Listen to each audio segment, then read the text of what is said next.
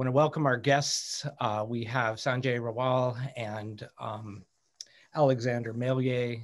The film they have offered us, Gather, is wonderful. You've seen it. It's beautiful. It speaks to so many issues that are pressing right now about healing, community, engagement with the earth, connection we're all yearning for, and also, frankly, facing the climate crisis with the kind of cultural dignity that most of us can only yearn for.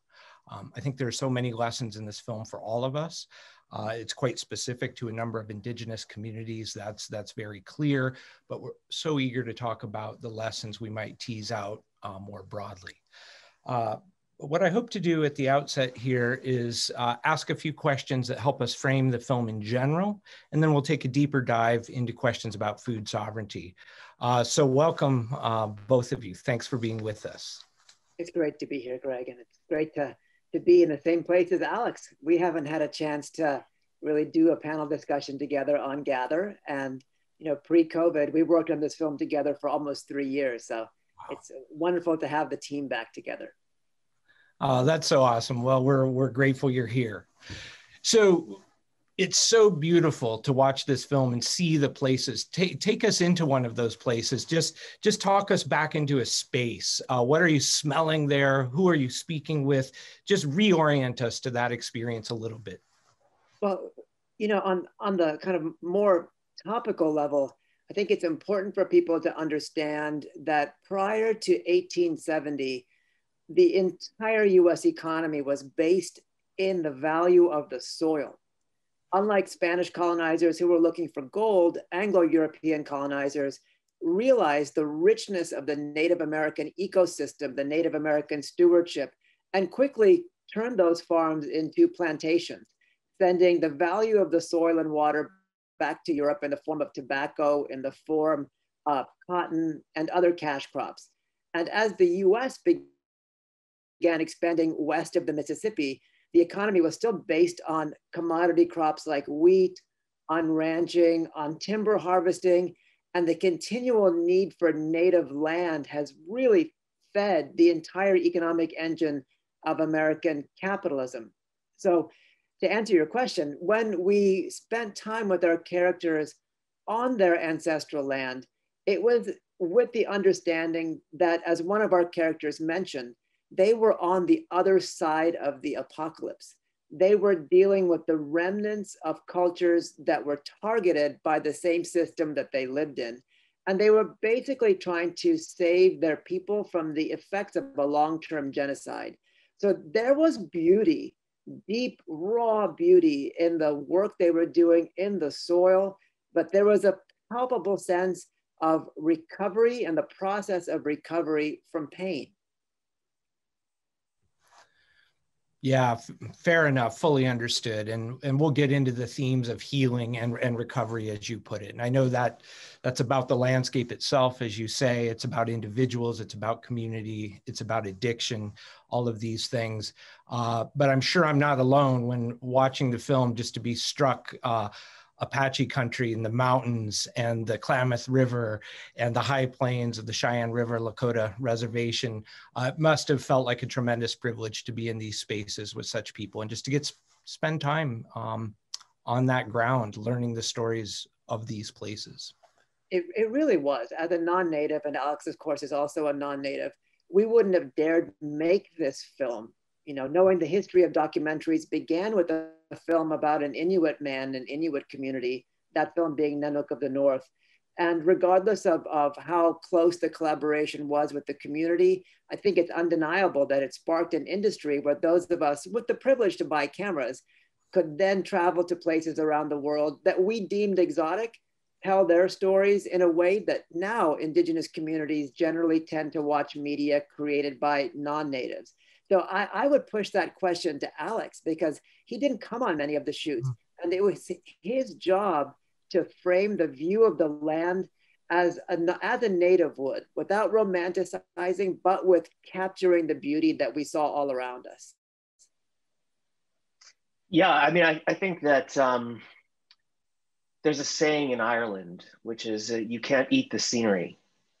And, I think, so on the one hand, there's we shot this film to be a theatrical experience, which unfortunately, because of the pandemic, we actually finished the film in a 4K theater with surround sound and everything.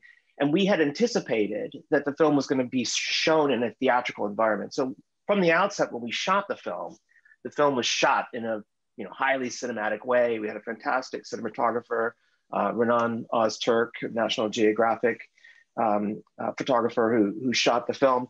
And so, but on the other hand, there's a balance to it. So oftentimes, even in, for example, the opening scene where you see it's extremely beautiful in Apache country, but then the character immediately kind of comes in with the context of this used to be green, this used to be, and now because we don't get into this story in detail, but because the water has been diverted for mining and there's so many different kinds of problems.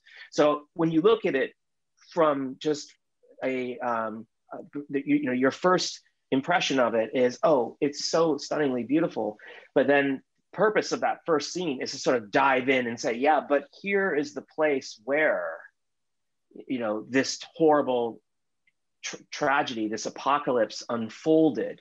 And so it was partly also the work of our amazing composer, Michael Levine, who composed a soundtrack that is very beautiful and sweeping at times, but there's an underlying darkness. There's a dark current underneath it because you're seeing something beautiful and you're seeing people recovering, but it's all happening against this backdrop of unimaginable loss. Tell us about how you both came to this project and how you chose which groups to feature. I love how they come together. Was there a through line that you imagined from the start between these communities? There's that moment, right, where Nephi Craig is talking about the menu at the restaurant he worked at, and he mentions Cheyenne River buffalo, and he mentions salmon from the Northwest. So how did that come together that you have these three communities for telling this particular story and then activating connections to those communities? That's no easy thing. I can fully appreciate the work that goes into that. So if you could round out a little bit for us how you came to this set of stories and this set of places. I'll start and then I'll pitch a part of it to Alex. We were both working on a film together about the world's longest ultra-distance running race, 3100 Run and Become, that interwove a number of indigenous stories into a main through line as well. And at that time, a large funder in the native food space asked me if I'd wanted to make a film on native food sovereignty. My first film was a film on farm labor called Food Chains. And I said, no. I said, this is not my space. I'm not a native filmmaker. This is a sacred topic. And out of respect to this funder who's helped me on other projects, I met one of their main partners, an NGO out of Longmont, Colorado called the First Nations Development Institute. And they have deep connections into Indian country. From the work that Alex and I have done, I mean, I knew that to tell stories as deeply as we wanted to, we would have had to spend years in each community, much less try to hopscotch around the country. But to the second part of your question, being a visual project, we needed to find places that have photographic evidence of genocide. And so that negated the possibility of really spending time with former and current East Coast tribal nations. So we had to look west of the Mississippi, and we wanted to look thesis-wise to areas that face the brunt of US militarization, in perhaps the harshest way in modern industrial history. The Lakota people of the plains, the Apache people of the Southwest, and the unknown decimation of natives in California. That said, in terms of the structure and the ability to interweave, I was just focusing on emotion. So I would come back from these shoots and say, Alex, it's here. It's like, we've got the emotional through points that I know we need for the movie, and you got to turn it into something. I mean, there's a process in documentary filmmaking, in films like this, that we call casting. And we often shoot a lot when we cast. And this is one of those projects where in the beginning, we had many more stories. There was a lot of material on the cutting room floor. There were many, many more stories. And what started to kind of happen is that there's a type of a documentary film to back up. There's a kind of a way to approach this topic where you could really try to fit as many stories of food sovereignty as you possibly could in to create this like much wider picture of, you know, different tribes and different stories. But what started to happen is that we started to realize that if we could, because as storytellers, we understand that a film is going to have more power if it has an emotional, visceral reaction. If the audience can identify with a character and feel something from your film, they're going to walk away and want to learn more about the topic. So you're better off to try to tell a compelling story. And so what ended up happening is that as the footage started coming in, and Sanjay would come in and he would sit on the couch in the editing room where I'm tearing my hair out trying to figure out how we're going to put this massive film together. And he would be like, there's this story, it's amazing, it's about recovery, it's about, it's about people who are breaking through stereotypes, and it's about science, and it's about climate change, and it's about all these amazing things. And so we started to see, if we kind of if we start shooting around the context of these main characters, Nephi Craig and Twyla, who to me is really, if the film had a soul, I mean, she's the soul of the film. And of course, the incredible story of Elsie Dubray, which was that just happened. And Sanjay was, I wasn't there when they shot that. Sanjay was there when she actually did win the science fair, which is absolutely incredible. And so you start to see how there's all these stories have an arc.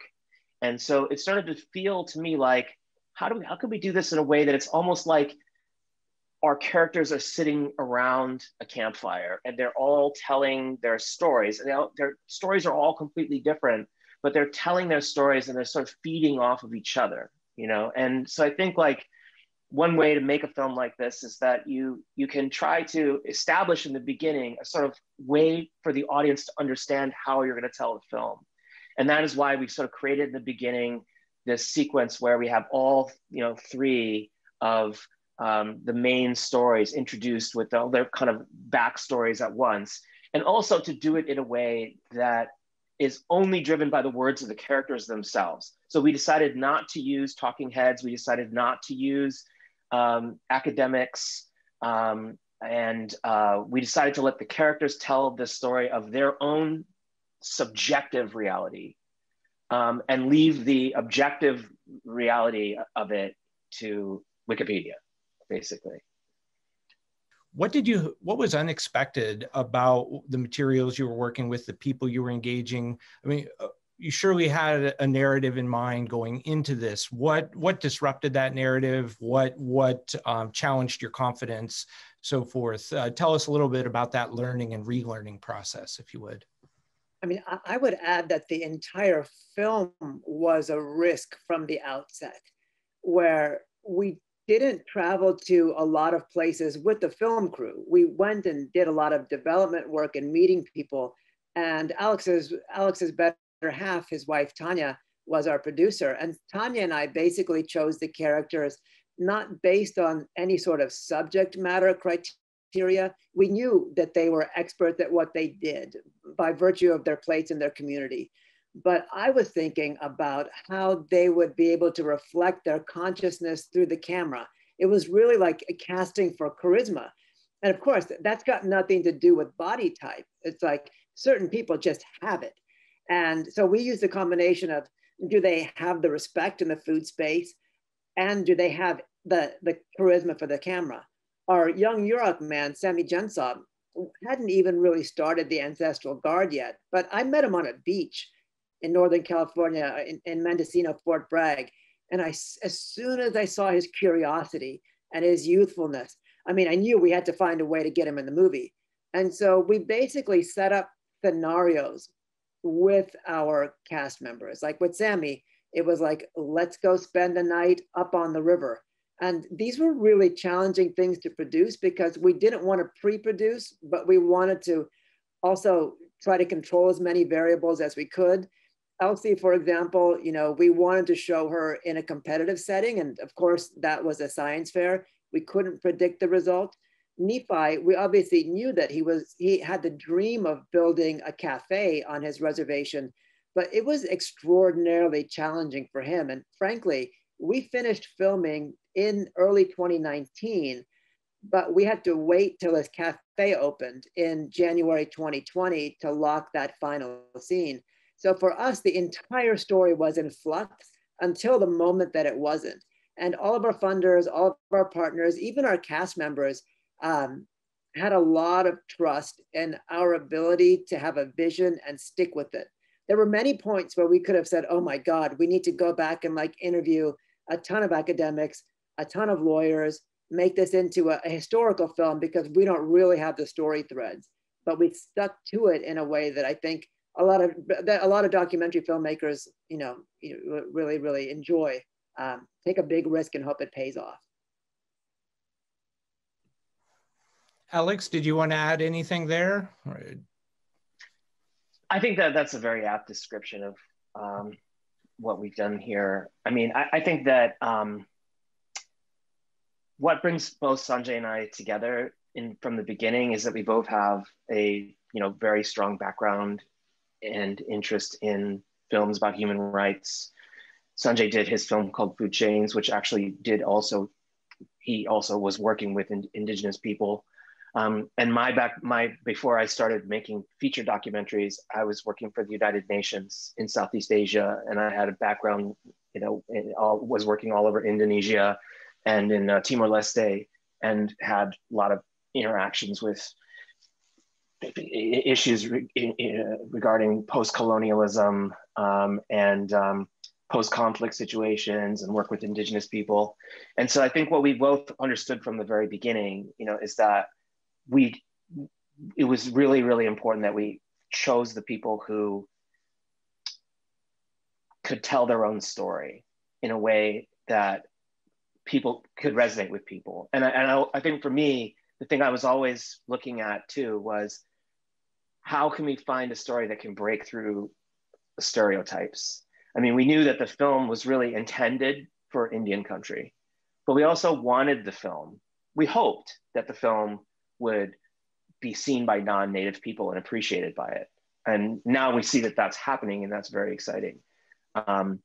In fact, in terms of the story of the film, and how I was saying that we framed the beginning of the film in terms of telling people how to watch the film, how to understand the film, that's part of the reason why we started the film very early with the scene in Stone Barns with the Young Farmers Conference, right. Because that's kind of like, we noticed in that scene that we never let any of the participants in the conference ask a question or make a comment.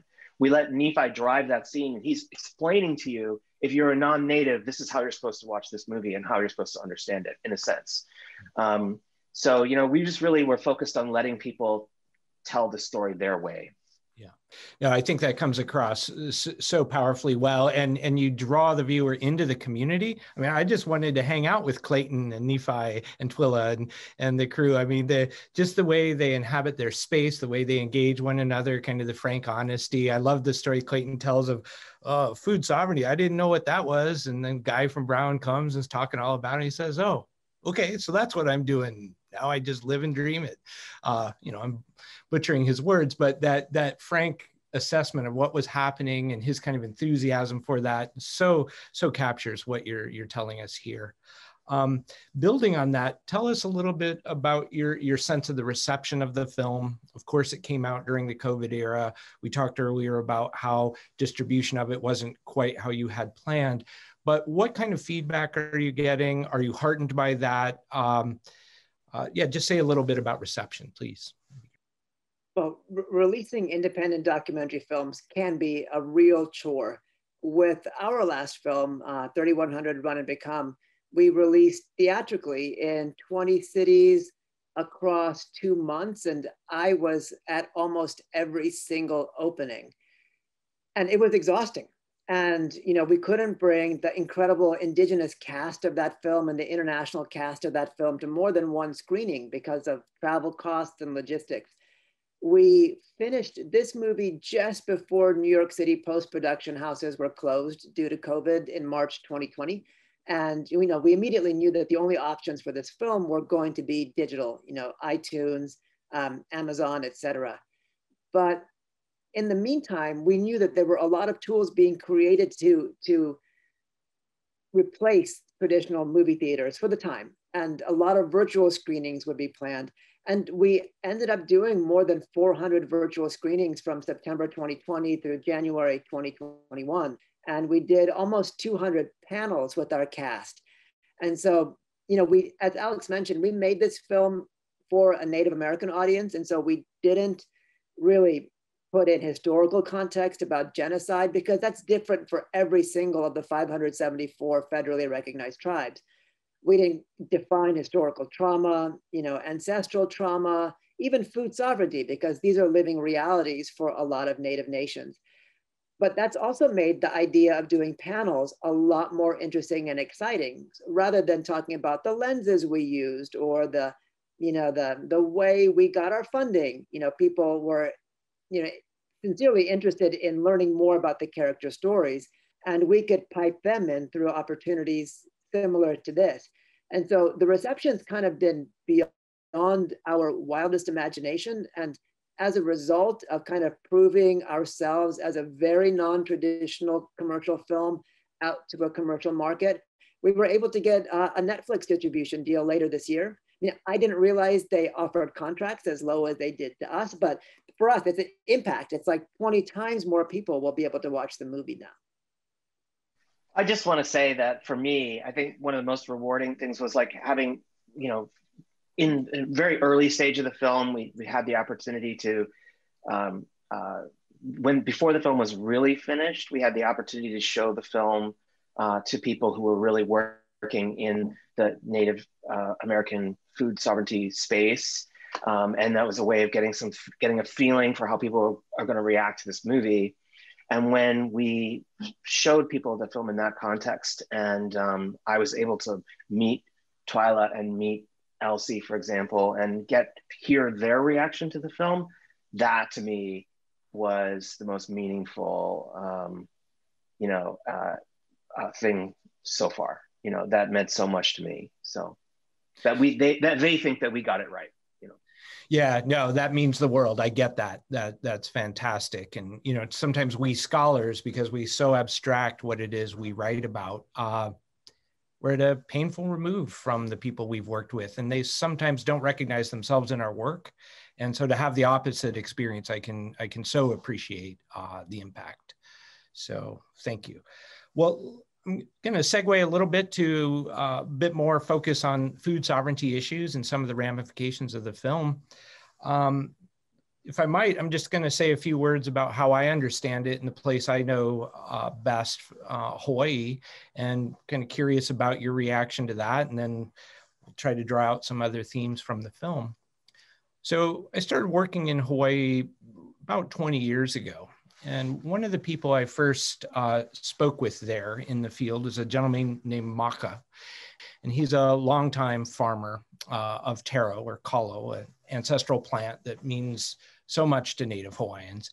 And he was talking, we walked through his taro patch, and he was telling me about how the plants really are a kind of ancestor, a sibling, a conduit to the deities and so forth. So I could immediately understand as a scholar of religion how profound growing these plants would be and consuming them and so forth. And he really emphasized that this was really the continuity with the past that we were looking at.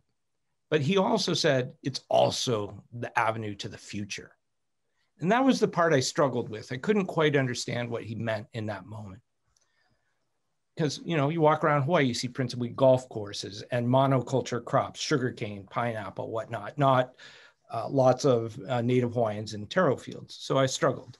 Fast forward 2015 on the slopes of Mauna Kea during the protests over the TMT project, in the protest camps, right? The camps relied on donations of food. And sometimes this was just pizzas from Costco or whatever, you get.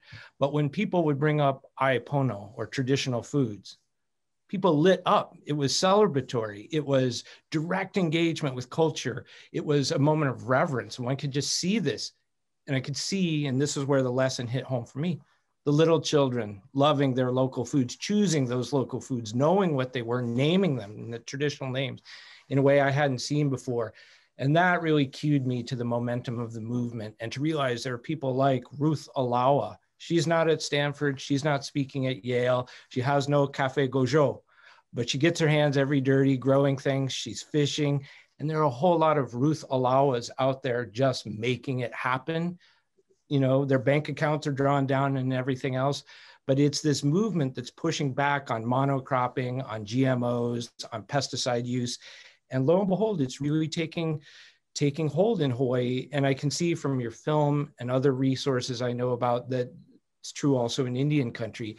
So, and the way it articulates with broader conceptions of sovereignty, it's kind of a functional sense of sovereignty. That is, whatever jurisdiction the nation state may or may not recognize by way of these peoples, the fact that they get down, grow their own food and consume it, share in their communities, that's a kind of lived sovereignty that bespeaks so, so much. So that's how I'm really beginning to understand these movements.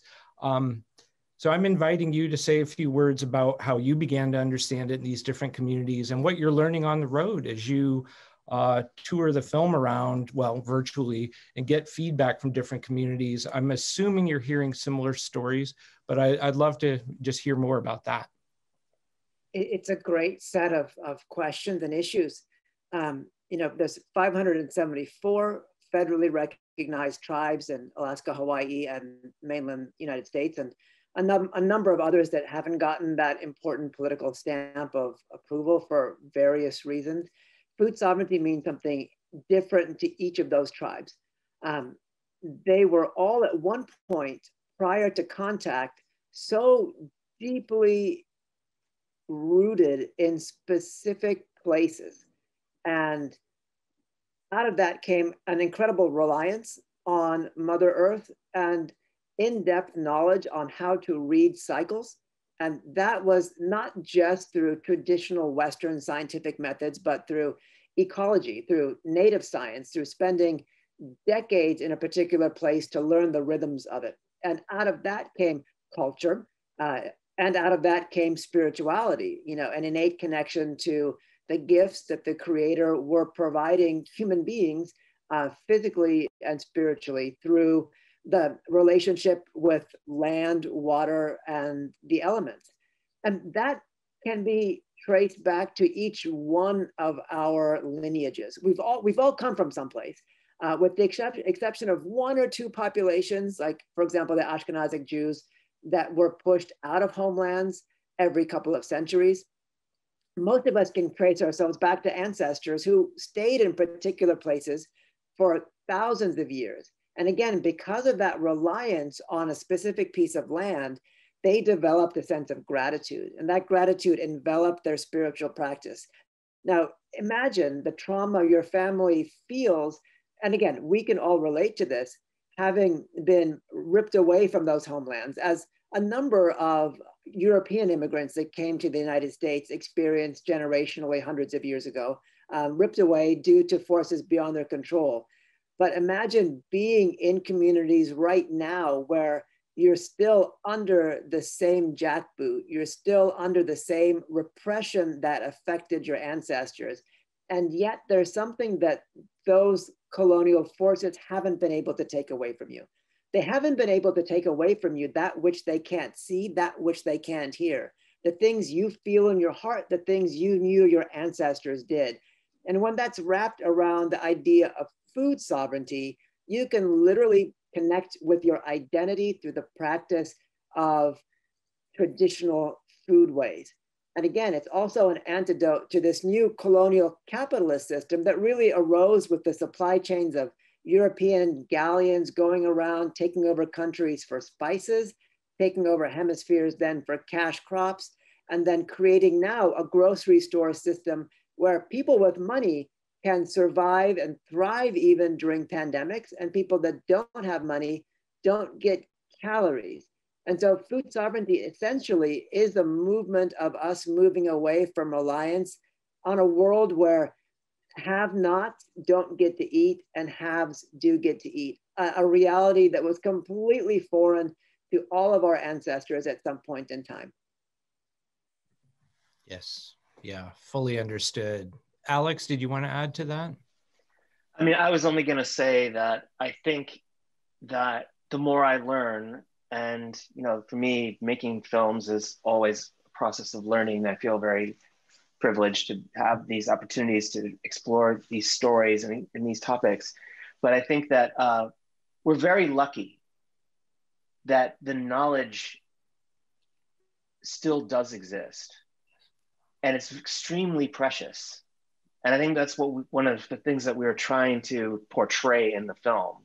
It's when you look at, for example, Sammy Gensaw of the Ancestral Guard, who basically as a teenager had this enormous burden on himself to learn the stories and to learn the traditions, and because there are so few people left.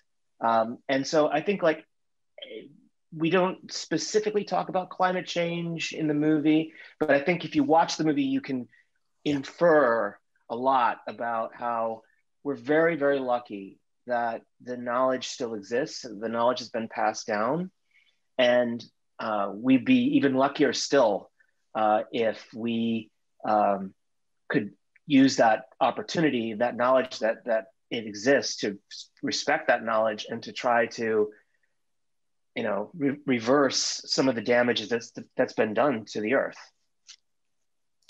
Yeah, absolutely. That rings so true with my experience. And what you say about the well of knowledge, I'm always humbled by Hawaiian folks I work with when we were talking again about the taro plant, the kalo, and they can recite genealogies going back, 30 generations to the plant. But so many Hawaiians are capable of producing that sort of knowledge just upon request. And it's like, wow, I can't even name my great grandma, let alone the plants she had in her garden, right? So it's just deeply humbling in that respect. And the climate change question that is telegraphed through the film, but never laid bare, it's there absolutely. And I think the food sovereignty movement is such a way for us all collectively to say, how do we step back from the brink? And what are the relationships to the ground beneath our feet that we can cultivate that will pull us away from the disaster we've collectively created here? So I think there's such optimism in the film in that really low-key sense.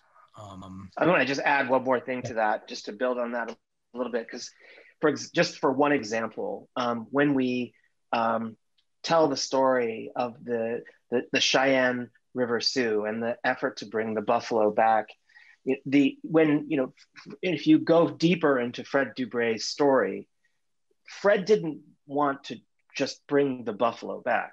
Fred wanted to bring back the entire ecosystem. Right. And so he wanted to bring back the wolves. He wanted to bring back all of the ecosystem that was, previously there. And so the battle just to put the buffalo back is just the very tip of the goal, which is to really restore that ecosystem, in which I think, and Sanjay knows better than I do, but I believe that, prior to contact, the North American plains was it the second largest carbon sink on the earth? The third. And that was just completely destroyed in order to wipe out the Native Americans. Right. Yeah. That. Shifting gears just a little bit. So as a scholar of religion, I was struck by how the film opens with an announcement of prophecy. And then towards the end, there's language in the direction of apocalyptic language and people living in the apocalypse, a trope we hear in Native communities quite a bit, that, so often non-natives talk about, well, if we're not careful, we'll end up in an apocalypse, and Native peoples respond, hey, no, we've been living an apocalypse thanks to you all for quite a while. And the question is, how do we manage that and find our way out of it? But this narrative structure of beginning with prophecy and closing with apocalypse, it resonates so much with so many storytelling traditions in Indigenous communities. Maybe you both could say a few words about how you came to that narrative structure and what it means for you relative to the film's arc. I could try to tackle that. I think that if one of the great things about making this film from the filmmaking perspective is that the money for the film didn't come from investors. The money from the film came from groups and foundations that wanted this story to be told. And so we were not, and the goal for the film was not to win the Golden Globe. You know, the goal for the film was to distribute it throughout Indian country and then have a wider discussion and spark a wider movement and that kind of thing. And so we didn't make the film in the way that we would have possibly had to make that film if we were making it for a commercial audience. So we kind of intentionally constructed the film in the reverse of that. So the film starts out in a very, as you said, meditative and mournful way, and a prayerful way, in a very humble way. And we're not even asking, we understand that our characters inhabit and fully understand the reality that they're in. And we understand that people who are watching the film are not going to fully understand the meaning of everything that they're seeing in the beginning of the film. But that's okay, because it's authentic and it's real, and it sets the tone for the beginning of an understanding, And so I think that was the kind of the goal, with that structure, is to kind of, and to put the quote at the beginning from Crazy Horse. I think for me, the idea was, everyone sit down in your seats, and stop rustling your popcorn. This is going to be a very serious film. So the goal was to get everyone to kind of settle in, as opposed to grab your attention like you might try to do in a traditional movie. Yeah, well, I think that was super effective as I watched it. Sanjay, did you want to add to that? No? Okay. No, thanks for that. Well, building on the quotation, the prophetic quotation that you open with, the emphasis in that is upon healing, right? And that theme of healing of communities, but also of individuals from addiction, comes up over and again. Did that surprise you as part of the storytelling that came out through the film? Or just tell us a bit about that process, about learning about what healing means at so many levels. And I ask this partly, again, as a scholar of religion. Many, many indigenous traditions, the centerpiece of their ceremonial lives is about healing in any number of respects: physical healing, psychosocial healing, healing the earth itself. But that's the primary trope of so much religious action in indigenous communities, as you know, is of healing. But that might have surprised some viewers. And then the way so many individuals in the film spoke about their own injuries and their path to recovery from them. So if you could say a little about that. Yeah, I mean, obviously completely from the standpoint of a non-native and trying to channel our characters, Indian country has been in a place since contact, 500 years ago, where it has to talk about healing. But in past projects that Alex and I have done with indigenous communities, they were on themes that had to do more with transcendence and didn't focus on realities that weren't filled with light. So from that standpoint, we didn't set out to drive the narrative one way or another here. And to your point, it was surprising that the older characters in the film of similar generations, Twyla and Nephi, were both going through a deep physical healing, whereas the younger characters, Elsie and Sammy, while they might have experienced trauma, it wasn't nearly on the level as a generation before them. And they were, in essence, on a path towards light, understanding that darkness is around them, but not having experienced the darkness of their elders, knowing that it happened, but not having it be a minute-to-minute reality like sobriety can be.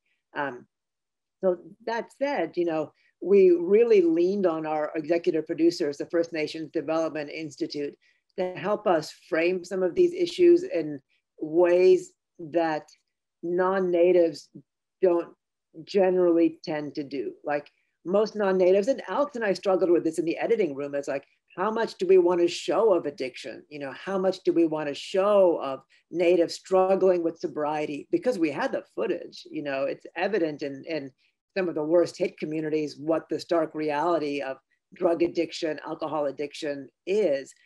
But there's also a whole set of tropes that natives live with as members of the United States. The fact that Indians are lazy, Indians can't handle alcohol, all of these things that have no basis in scientific or moral realities, but things that would trigger biases in non-natives. And at the same time would just emphasize to natives that, oh, this is another one of those films that focuses on all of our problems. So that said, it was a fine line to walk because our characters were living this every day. But again, it's like their focus was on the light, was on, you know, a goal of positivity. And as long as they kind of stayed on that razor's edge, they could get there. They weren't constantly looking behind them at the past that may or may not have been following them. By focusing on what was good in life, they were healing spontaneously. So it was a very, very challenging set of issues once this theme became so prevalent.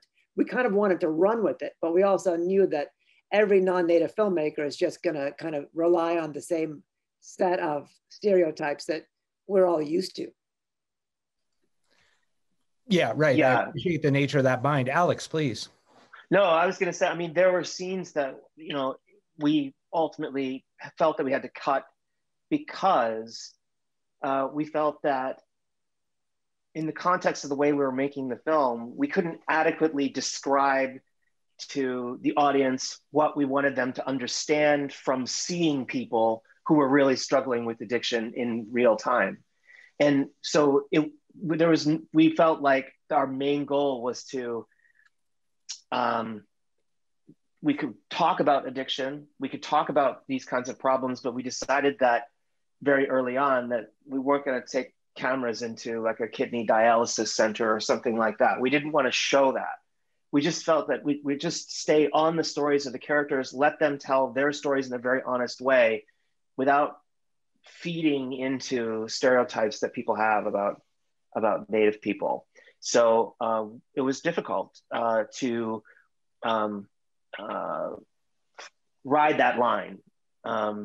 And it was extremely powerful and incredibly brave and generous of our characters to talk so openly about the struggles that they had in their past. And we just wanted to honor that.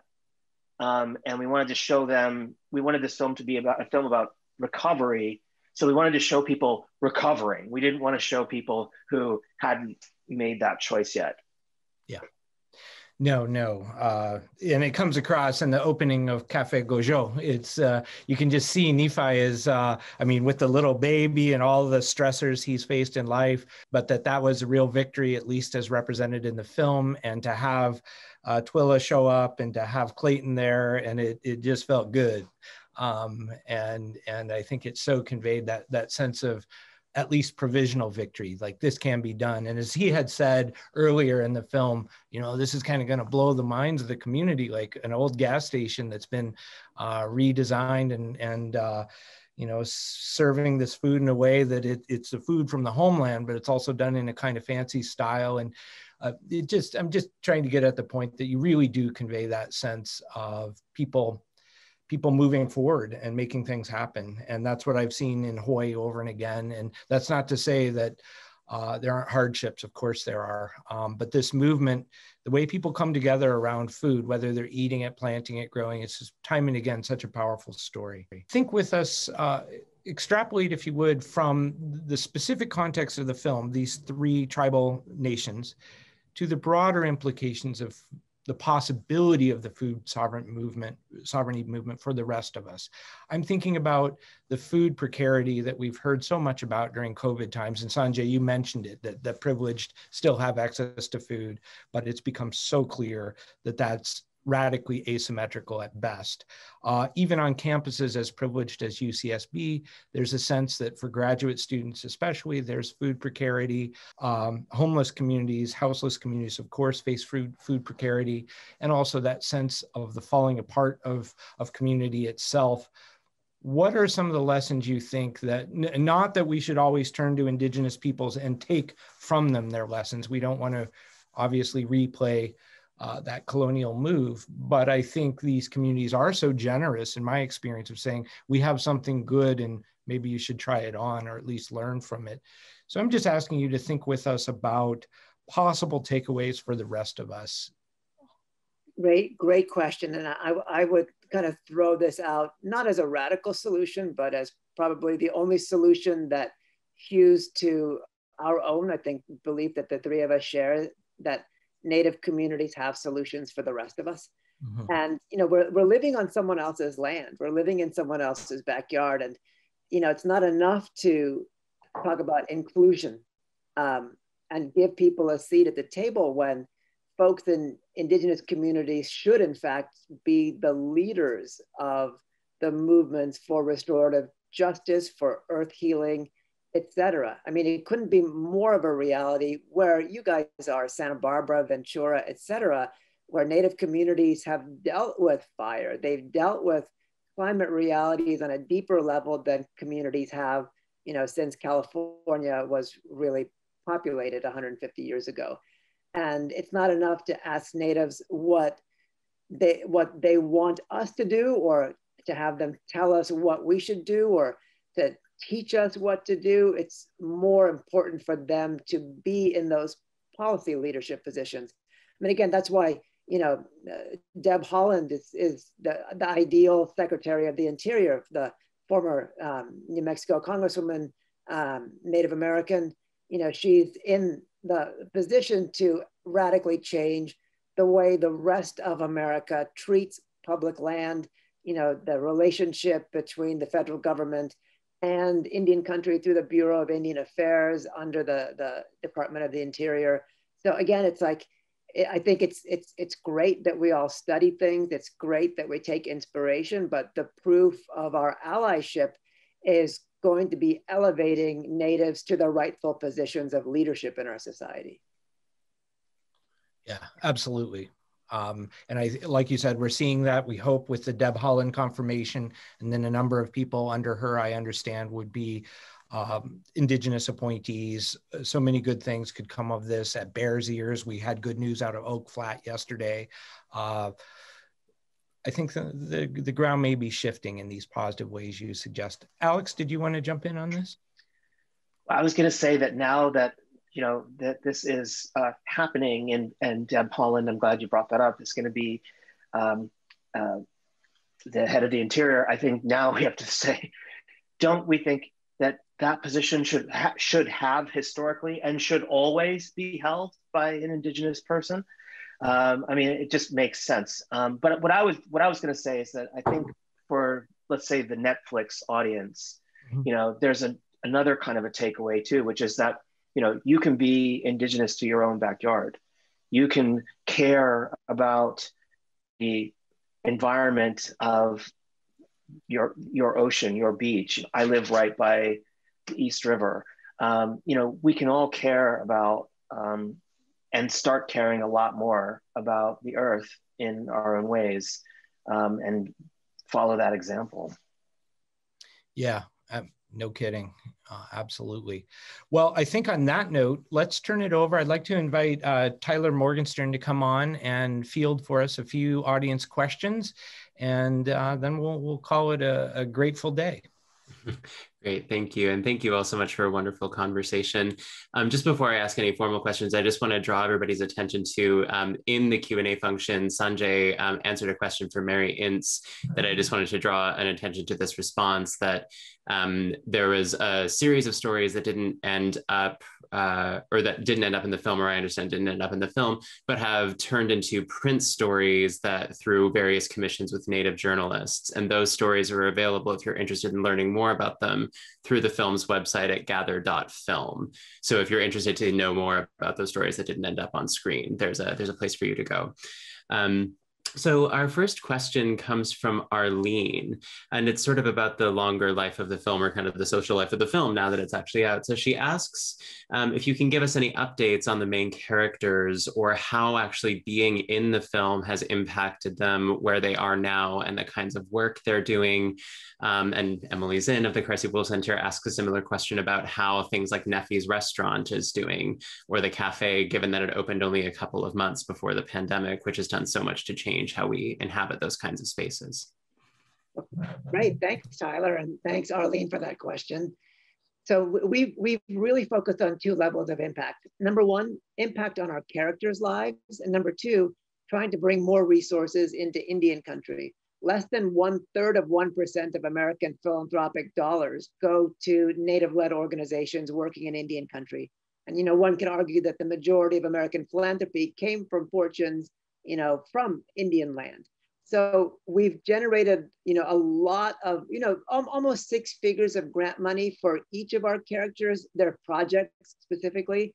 For Twyla, for Sammy, Elsie has gotten a number of offers for post-graduate research funding when she finishes up at Stanford. She's a junior right now.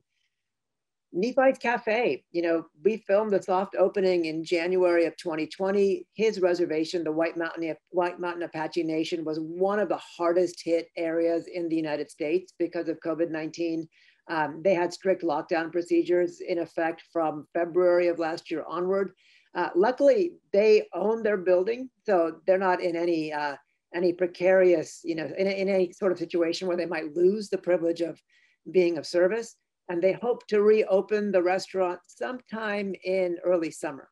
You both spoke at the top of the conversation about the kind of difficulty, or at least the challenge, of sort of representing the stunning beauty of Indian country without either diminishing the gravity of the histories that those lands hold, and particularly the history of colonial violence, and without romanticizing them as somehow kind of outside of the flow of history and the pressures of history in this kind of colonial way. And watching the film, I could really tell that I could understand the effort that had gone into striking that balance, and it was really appreciated. But I wonder if you could maybe speak just a little bit more about the visual language of landscape, given the ways that landscape painting, landscape photography has historically functioned in colonial media cultures to reproduce really troubling claims about, say, the emptiness of Indigenous land and therefore its appropriability, or to uphold racist ideas about the kind of backwardness or deficiency of Indigenous land tenure practices and agricultural practices in particular. So this comes up obviously in the context that you work in, Greg, the use of the sort of moonscape landscape of the summit of Mauna Kea to justify technoscience projects that run roughshod over Indigenous sovereignty, right? So I just wonder, given your use of techniques like aerial photography and the sort of visual language of the land and landscape, how you were thinking about, or were you thinking about, these kind of longer histories of representation in your work? That's a great question. And I'll push a little bit over to Alex, but the first part that I'll address, I mean, we didn't want to use any drone shots. We didn't want to use aerial photography, not because natives, of course, don't prize their land, but because for non-native audiences, it brings up the very kind of colonial bias and stereotyping that you mentioned. That said, we only really showed the land as we felt it pertained to our characters. And with a movie like this, traditionally called a tandem narrative, where you have a bunch of characters, and in our case, they don't actually intersect plot-wise. You need a couple of elements, a couple of extra characters that do have a presence in all of the stories. And one of the characters literally is Mother Earth. Each of our community members, each of our main cast actually has a very deep relationship with Earth. And that was the reason why we included those images, even in the minimalist sense. But the other character, which looms large both in the past, present, and futures of each of our characters, is death. And so for us, the imagery of Earth was really only important in so much as it was present in the moment that we were shooting with characters. the idea of death, though, is what cinches the whole movie together.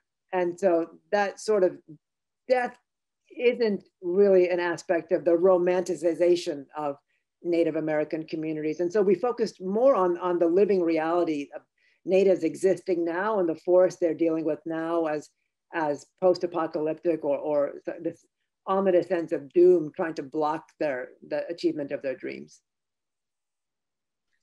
I mean, just to add to that too, I would say that I think part of the reason why the aerial photography in our film works in a way that's not necessarily meant to be like Blue Planet is because, you know, I think for me anyway, and also in collaboration with the score and with the themes of the film and the kinds of things that we're trying to say in the film, as a sense of timelessness, you know, a sense of humility as these tiny,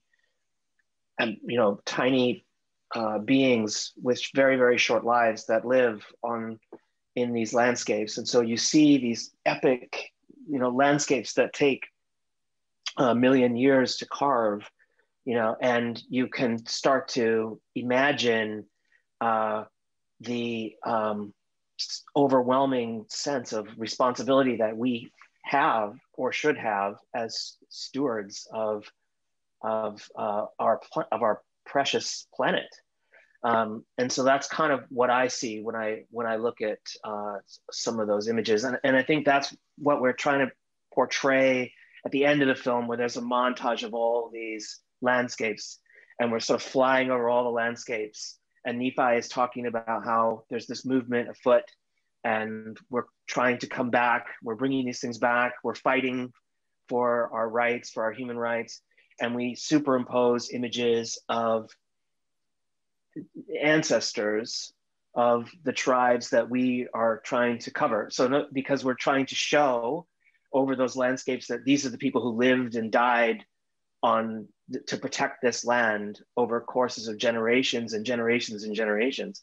And so, yes, it's extraordinarily beautiful. It's stunningly beautiful. And we need to protect it. Well, I want to thank our audience, everyone for tuning in. And I want to thank our guests, Sanjay and Alex. It was a great conversation. I very much enjoyed it. And I loved watching the film, and I'll be sharing it far and wide and teaching it to my students and so forth. So thank you. And I look forward to welcoming you to Santa Barbara someday when this condition passes us by.